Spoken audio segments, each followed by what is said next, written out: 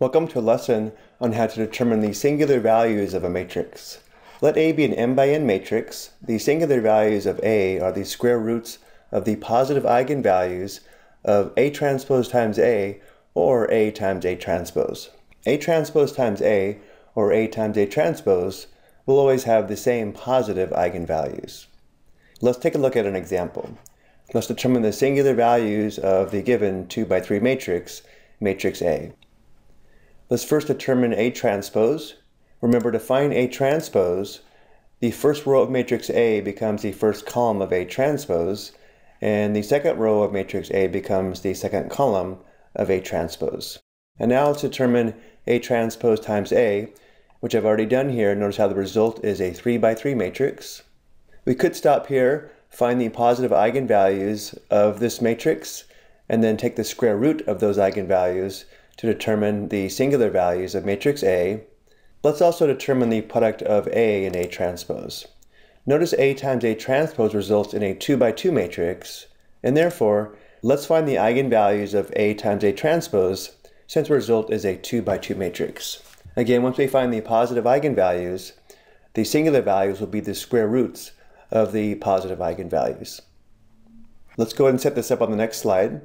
Remember, an eigenvalue of a given matrix A is a scalar lambda such that the determinant of the difference of matrix A and lambda times the identity matrix equals 0. We can also use the alternative formula shown here on the right. So let's go ahead and set this up. For review, I've showed all the detailed steps, where in our case, matrix A is really the matrix A times A transpose, or the 2 by 2 matrix, where the entries are 11, 5, 5, and 11. And now we find the determinant and set it equal to 0.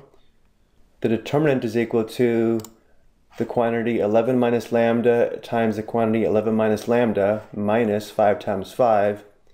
And the difference of these products must equal 0.